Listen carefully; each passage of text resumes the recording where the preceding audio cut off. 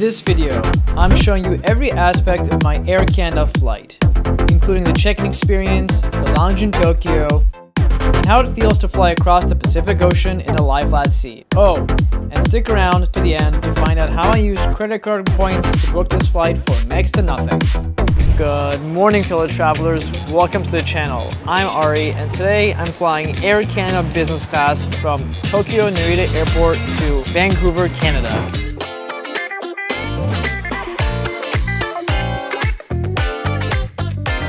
Check-in was super easy. There was no line, so I basically just rolled on up, and it took about 2 minutes, so that was very quick. Now, Air Canada does not operate its own lounge here. It partners with ANA and United Airlines, so I have the option to either go into ANA or United.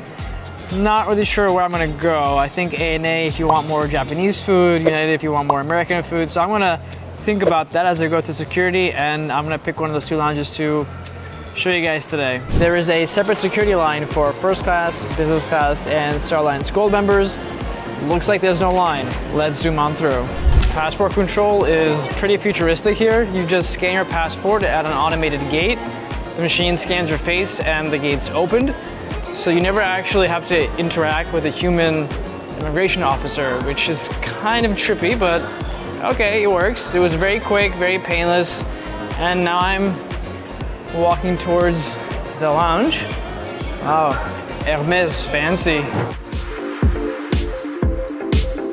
If you haven't seen my main vlog on Tokyo on my channel yet, check it out, but I visited Akihabara, and there's a store here, duty-free Akihabara. It's like a mini version of the real thing. So if you're missing out on your anime gear, stop by the airport. You can grab it on your way out.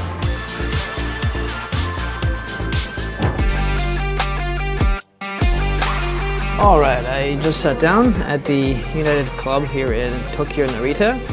First impressions, the entrance was a little dark and gloomy. They definitely need to add more light, but the actual dining space, it looks good.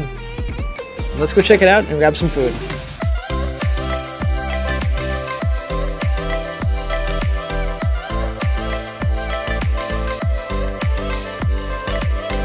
So, I'm not too terribly hungry. I got a few things. Starting off with my coffee, because I have not had coffee today. This one's a must. There's a mix of Japanese and American food in the lounge here, which I actually appreciate because I've been craving American food after about 2 weeks traveling around Asia, but just got a few things to try here. We have dim sum, noodles, and mystery meatball. Not to say what kind of meatball this was, but let's give it a shot. Looks like your standard meatball here. Actually, it's really good. I think it's like a teriyaki marinade, but the center of this meatball, it's like really soft. Like, it's tender. Now for the dim sum.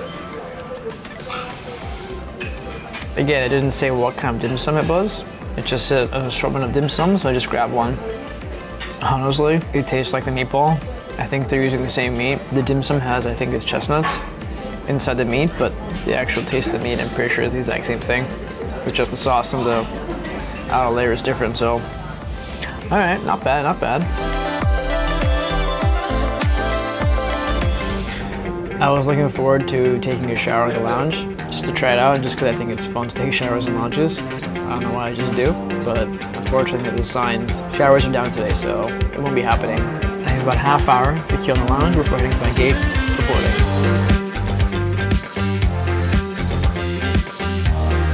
Finally heading back home. Can't wait.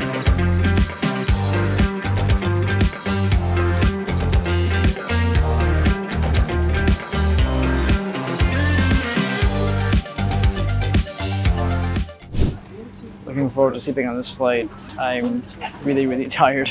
The business class cabin is arranged in a 1-2-1 seating configuration, with each seat offering ample space to spread out. So just looking at my seat, nice full-size pillow, perfect for an overnight flight. A lovely pair of black slippers. I can't wait to change out my shoes and slip these on. Yeah, that's the good bed padding. So this one goes on your seat as a cover. It's a mattress pad to make it softer for you while you're out sleeping. and nice thick blanket.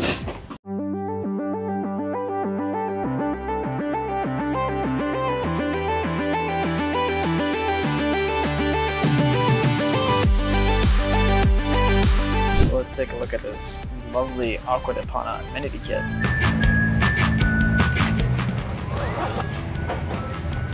Alright, what do we have here? Lovely pair of, oh, not so lovely eye mask here. This is not good material at all.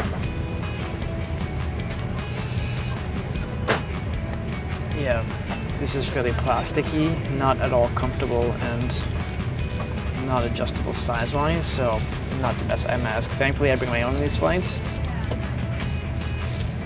Okay, next up, what do we have?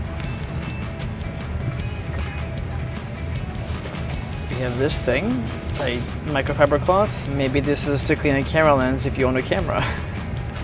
Or a pair of glasses, but strange little microfiber cloth included in your amenity kit. Pair of foam earplugs. This will definitely come in handy if there are crying kids on board. Thankfully, no screaming yet. Dental kit. This is kind of cool. Has a toothbrush, toothpaste, dental floss, and mouthwash. All in one. This is nice. Some nice Aqua di Pana hand cream. I'll probably end up using this one in here. One hand cream and one lip balm. Oh. This doesn't taste very good. But lip balm. My lips are actually kind of dry, so this is nice. And the last item in today's amenity kit is a nice pair of long socks. So socks plus the slippers. I actually like this. It's a good touch. In terms of storage options at the seat, on your left-hand side over here above the seat controls. Oh, how did that get in there? Yeah, that's all my stuff. Yeah, this compartment here, as you can see, GoPro size for comparison, little wallet, hard drive, pretty decent sized space for small things. You have a remote control here. I don't really know why you need a remote control, touchscreen, and also the actual screen itself, which is also touchscreen. But you have both options if you need. You have a power outlet right here, USB, headphone jack. You have electronic seat controls on this flight. That's always fun. You can recline your seat, bring your leg rest up. Let's do English. Oh, French and English options. Very cool. Oh, physical and touch. Just kidding. And that's it in terms of storage space. I have been on other flights where you have more storage space, but honestly, I think this is fine. The seat itself is very comfortable. You have plenty of space to spread out and relax. So far, loving the seat.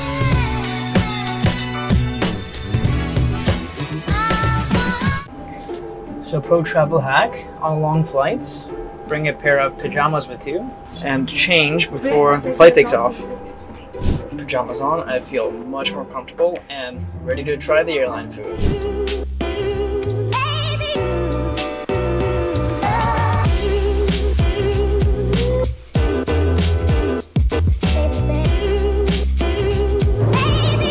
Love me a good looking salad. My appetizer was sliced duck with passion fruit sauce. Now I generally don't like the flavor of duck, so this wasn't for me. Dinner was another story. The basil crusted chicken breast tasted phenomenal. We have a lovely chicken breast and mashed potatoes with some vegetables and a nice tomato sauce.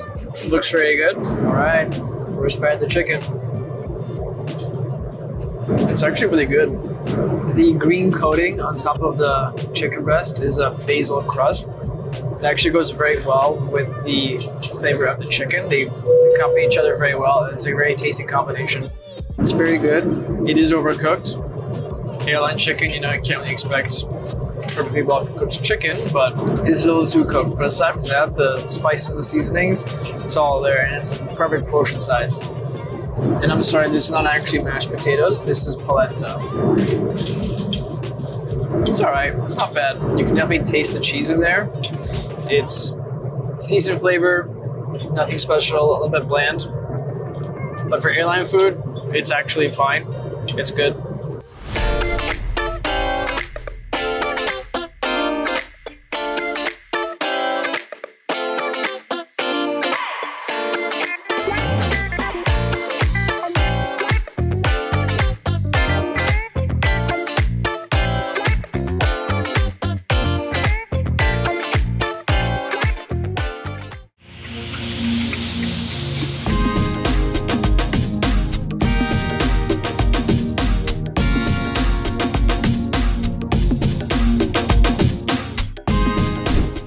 I was actually in Vancouver back in June.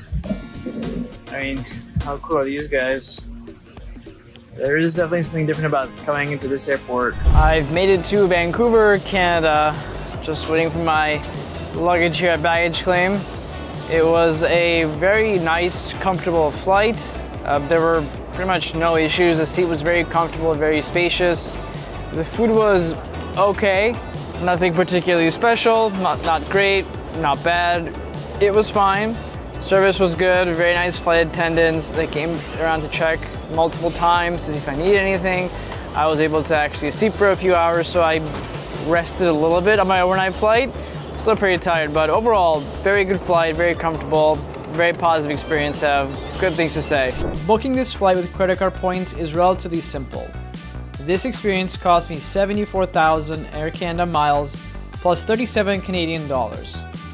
You can transfer credit card points from American Express, Capital One, or Chase to Air Canada's frequent flyer program, book your flight from there, and you're ready to fly. If you've enjoyed this video, you can help me out by liking this video and leaving a comment down below and sharing with one or two of your friends.